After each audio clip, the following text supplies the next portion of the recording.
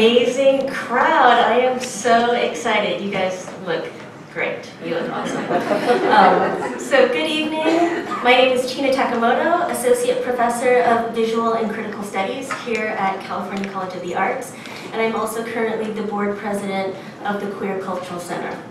Tonight's program is presented by QCCA, which is an acronym for Queer Conversation on Culture and the Arts, which began as a collaboration between the Queer Cultural Center, which often goes by QCC, and then CCA, hence we came up with QCCA. Super clever, I know. But then over the last couple years, we've had the great pleasure of expanding our programming to include collaborations with UC Berkeley and the San Francisco Art Institute. And we often hold these talks here, but also at spaces like the Brava, the GLBT History Museum, so at a lot of different locations. So look out for us. I'd like to thank our sponsors for tonight's event, the Queer Cultural Center, CCA's graduate program in Visual and Critical Studies, the Office of the Provost, with special thanks to Provost Tammy Ray Carland, Professor Tirza Latimer, Mike Rothfeld, Sienna Freeman, and QCC's Rudy Lemke for publicity, for videotaping, and for making the beautiful image poster that we see here.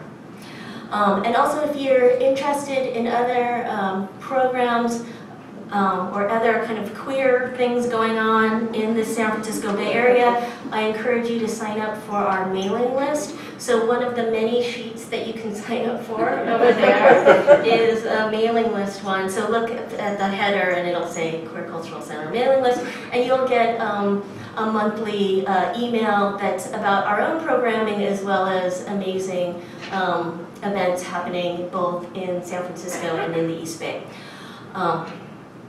So check that out.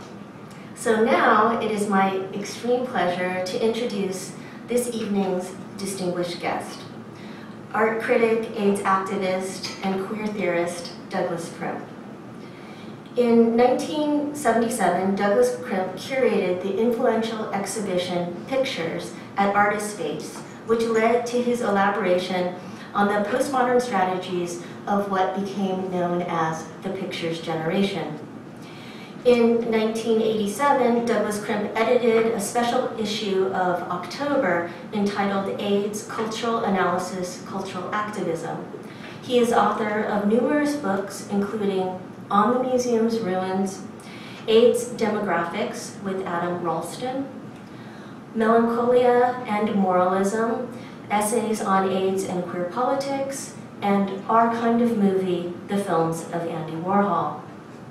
Douglas Crimp is also Fannie Knapp Allen Professor of Art History at University of Rochester, where I had the great pleasure of working with him as my graduate advisor.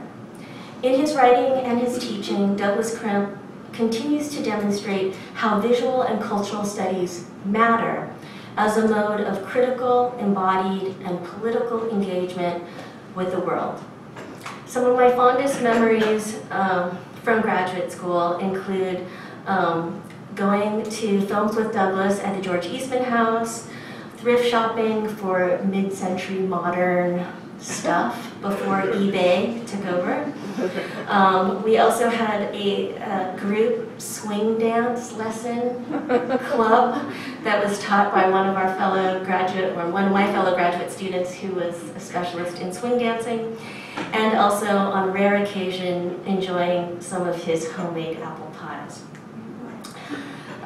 His new book, Before Pictures, offers a cultural history of art, dance, and gay culture in New York in the late 1960s and 70s, rich with pictures and super juicy autobiographical details. I really recommend you buy this book.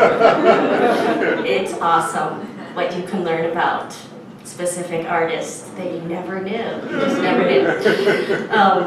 Tonight, Douglas will read selections from his chapter, Action Around the Edges, focusing on the work of Peter Hujar, Gordon Matta-Clark, Alvin Baltrop, and Joan Jonas, as well as the confluence of art and gay cruising around the piers of New York City. His reading will be followed.